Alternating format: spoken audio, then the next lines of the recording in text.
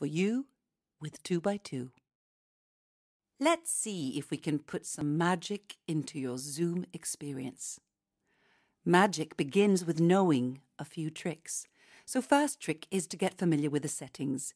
Here are a few tricks or settings for you to find your way. In the top right corner of your screen, you will find the view icon. When you move the cursor over it, 3 possibilities will appear and present themselves: speaker, gallery, full screen.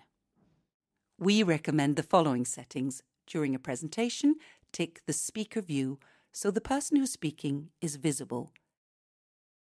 Gallery view is for you to see whoever else is on the call. This is great for being interactive at the beginning or at the end of a presentation. For example, to say hello, goodbye, or share something you've made with everyone else. Full screen, so whoever is showing or speaking is fully visible.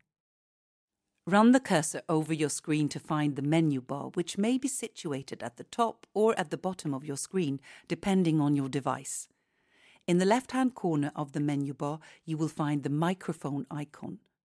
You'll most likely be muted upon entry. However, please make sure you are, as it will affect the recording, especially when everyone else has put themselves in speaker view. Your conversation and background sound may be part of the recording. Oops. So to mute yourself or make sure you're muted, put the cursor over the microphone icon. A red line will appear to show you are mute. Video is the next icon in the menu bar. You decide whether you want to be visible or not. Place the cursor on the video icon to turn your video on or off. Further along the menu bar, you will find the chat icon. This is where you can write a message, or if you have any queries or questions, you can put them in the chat and we'll get back to you as soon as we can.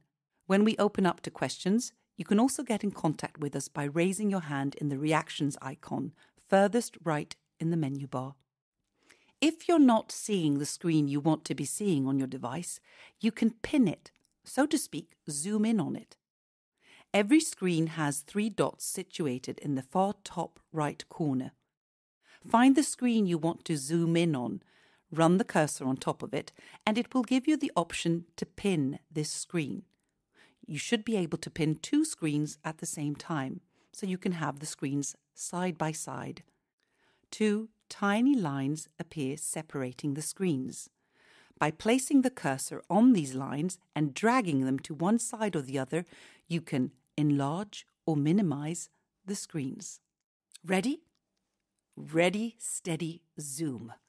Hopefully these tricks will have given you a sense of what a magical experience it is to connect.